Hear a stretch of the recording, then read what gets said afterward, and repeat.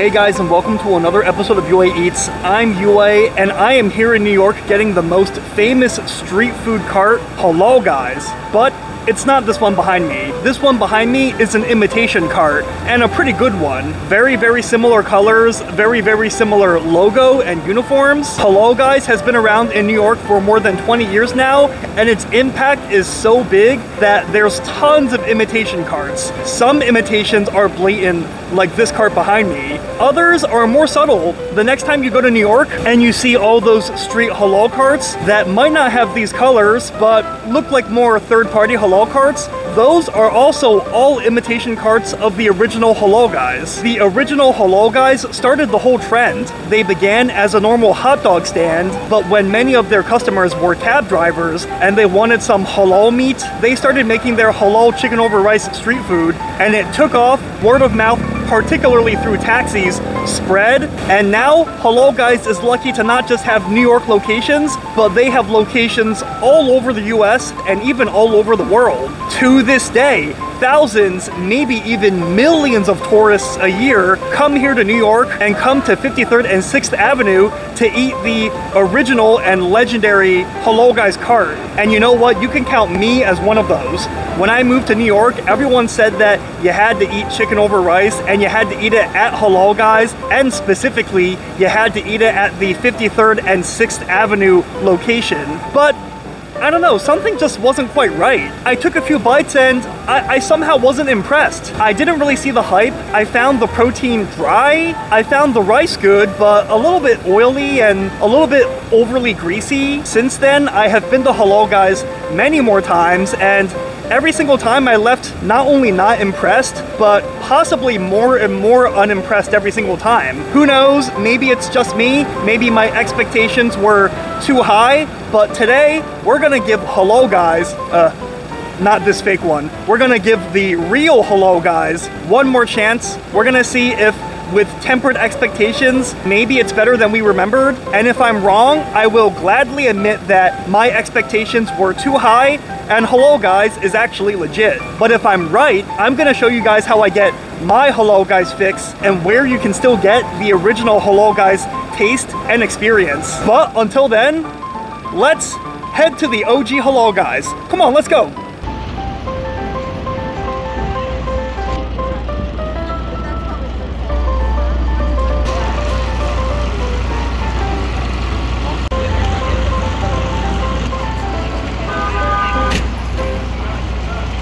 Now, before we continue with the rest of the video though, I just want to thank the sponsor of this video, HelloFresh. Now, fall is quickly approaching and we all got stuff going on. We might have school, our kids might have school, our family members might have school. We might not have time to go grocery shopping and to stand in long grocery lines. With HelloFresh though, you can skip out on all that grocery shopping because everything is pre-packaged and mailed straight to you. On average, HelloFresh is 25% cheaper than takeout and delivery. And there's tons of recipes to choose from, so there's really something for everyone. When I wasn't really that experienced at cooking, it could be pretty intimidating to walk into a grocery store and you see like a whole selection and you don't really know what to do. It can be overwhelming if you're a beginner, but for HelloFresh, I found it really good for beginners because the recipes are clearly outlined and it really helps you practice and gain confidence. Go to HelloFresh.com and use code 50UAEats for 50% off plus free shipping. Again, that's HelloFresh.com, code 50UAEats for 50% off plus free shipping. And now, back to our video. Okay, so we just got our Halal Guys. I'm pretty hungry, so it's got that in its favor, so let's take a look. Okay, this is our Halal Guys combination platter. They asked if I wanted onions and peppers. I don't always get those. I don't usually get those, but you know, I figured why not? So there's some beef gyro meat, or if you want me to say it more accurately, gyro meat. And then here we have some chicken. Chicken over rice is what put them on the map. And as it was before, the chicken looks a little bit on the dry end. It looks a little bit stringy and not particularly appetizing. I do gotta say one thing about Halal Guys though, is that when I first moved to New York, and even though I did not 100% didn't think it lived up to the hype, they at the very least would drizzle the sauce on top of it for you and, you know, really give you like an even distribution. Now they kind of just give you some packs, and when they serve it to you, they kind of just pull these sauces out of like a cooler. So they're even like slightly cold to the touch, although I guess they'll warm up when they touch the food. If I remember correctly, the sauces are pretty fire, both the hot sauce and the white sauce. So let's dig in, let's see how the food is.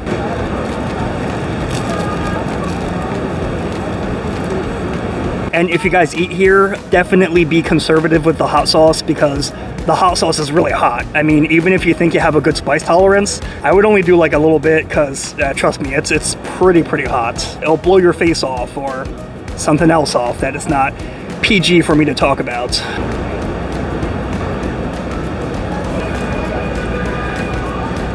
Yeah, so one issue with them no longer drizzling the sauce is that when you apply it yourself, it's kind of hard for you to like evenly mix it. Like, especially because, let me show you if I have some sauce left, but like it kind of just comes out in like bigger like drops, you know what I mean? Like, as opposed to like a sauce, I don't know what they're called, like those drizzle bottles. Like, it's a little bit more thin of a stream, so it kind of makes it easier for the sauce to be more even. Here it's like, you know, we got some big thick clumps here, and you know, I kind of miss some parts here and whatnot. I don't know, maybe I just need to up my like sauce drizzle game. But first, let's take a bite of this chicken without any of the sauce on it.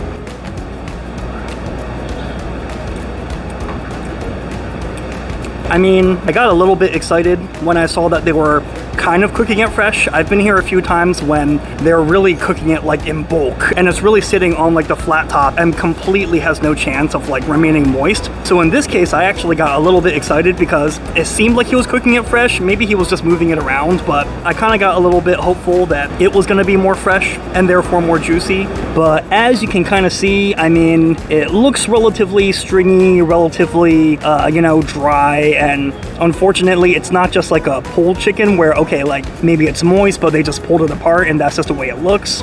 It is kind of dry, to be honest. This was something that I kind of noticed when I first moved to New York, but unfortunately throughout the years, it has not really been rectified for whatever reason. I fully believe that it was not always like this. It probably was more moist at one point, but yeah, as you can see, it's not super on the moist side. But let's try the gyro or gyro meat, why don't we?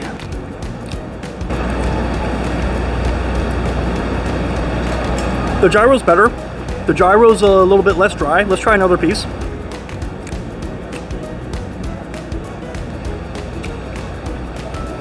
Yeah, actually the beef's not bad. The beef actually is relatively juicy, and it even has almost like a bit of like a charred flavor. It's almost a little bit like pleasantly crunchy. So I guess the beef, at least, they're like slicing it once it's ready and they're not letting it like spin for too long. But of course, the white sauce is what made this place famous, so let's try some chicken with a big slathering of white sauce on it.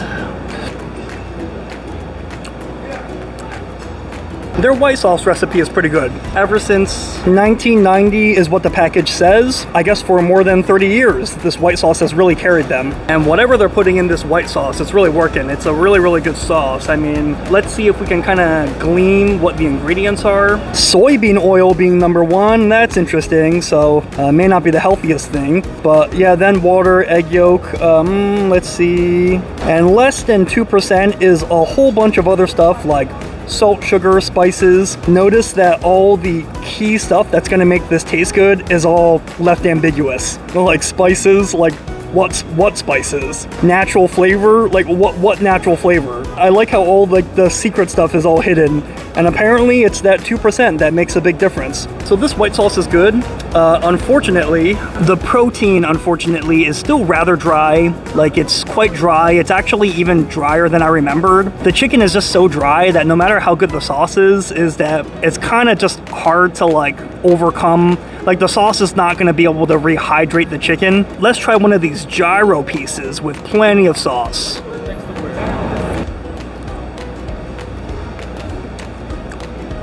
Okay, the gyro's not bad. I mean, the gyro just tastes better than the chicken, so it's more juicy. Like, it tastes less like the sauce is trying to save the chicken and more like the sauce is pairing with the chicken. Let's dig a little deeper and try some of the rice. I mean, the rice is looking pretty fresh and pretty tasty at least.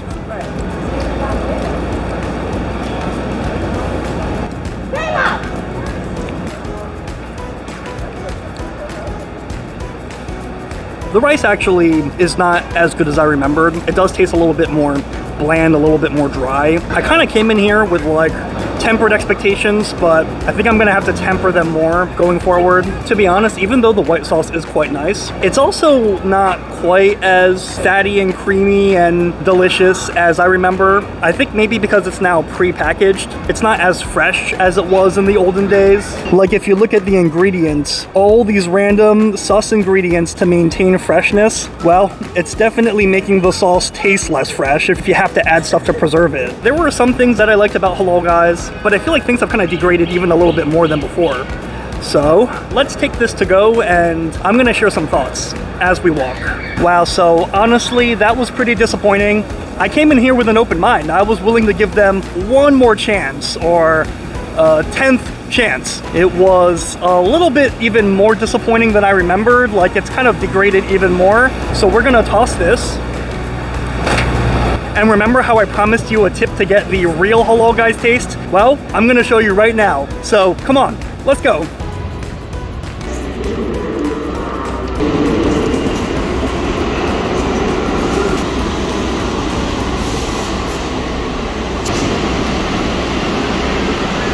All right, guys, we just took the subway to Union Square to another Halal Guys location, one of their brick and mortar locations. A lot of people, they purposely go to the 53rd and 6th Avenue original cart, but all the carts suck now, trust me. The carts are all tourist traps. They're literally just doing volume. I know you might think these expansion storefronts, like these additional franchises, you might think they're gonna be worse, but they really have the process down to a T, and the food is good quality, much better than the carts, which are all tourist traps at this point. So let's go eat.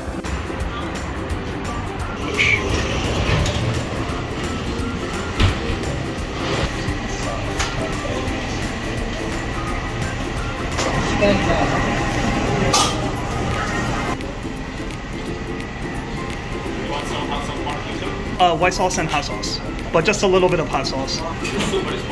Yeah, so just a little bit.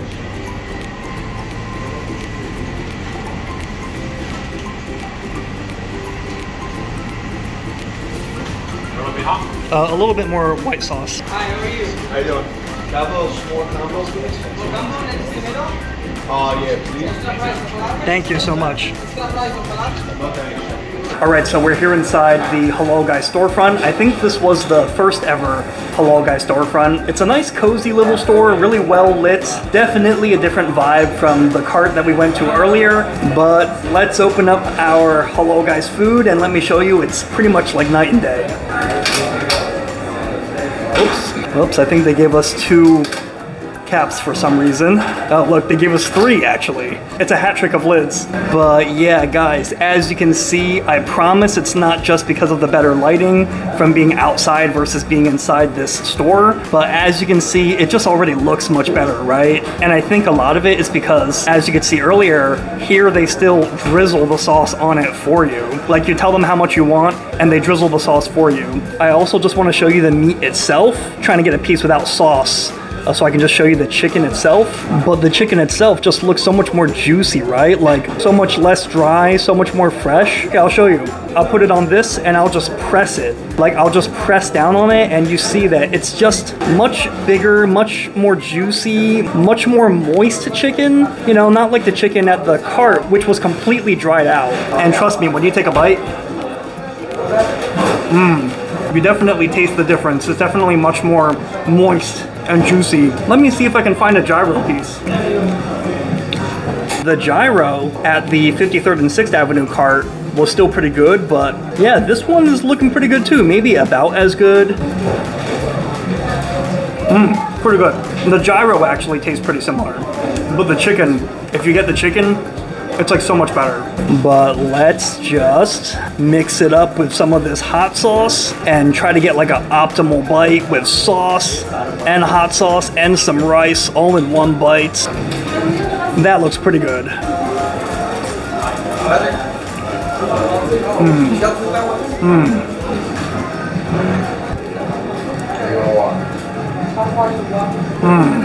And the rice, that rice at the cart was also so much more dry and so bland and under-seasoned. I really, really wish I did not ask for too much sauce. But here you go. It's like digging for gold, like looking for golden pieces of rice. Just look at that rice. Like, it's more oily. It definitely tastes better seasoned and tastes more fresh. Not so dry. All the ingredients just come together more. As I mentioned earlier, the gyro meats taste pretty much the same, but when all the other ingredients are better,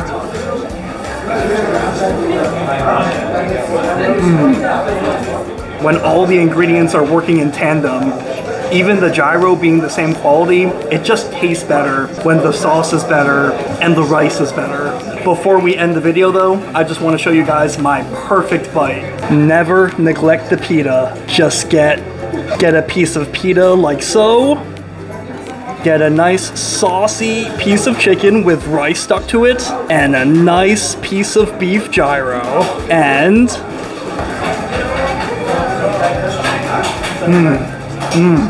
it's amazing. So guys, there's loads of great halal carts in New York. I mean, they all kind of followed in the footsteps of Halal Guys. Many of them are as good or have outgrown Halal Guys. I particularly like a place really close to the original Halal Guys cart called Adele's Famous Halal. But if you really, really want to eat that vintage Halal Guys flavor, or if you're a tourist and you want to have Halal Guys, you want to have the hyped up Halal Guys and not the tourist trap Halal Guys, skip the long line at 53rd and 6th Avenue and go to the Union Square storefront, because trust me, it's loads better and there's no line. Anyways guys, I haven't really eaten much today, so I'm gonna finish knocking out my amazing halal dinner here. Let me know what you think of Halal Guys. Let me know if you feel like the Halal Guys carts have fallen off. If you've been to the Halal Guys storefronts, let me know what you think as well. Let me know in the comments, because great minds eat alike. If you like my videos, make sure you like and subscribe. That way you stay up to date whenever I post another video.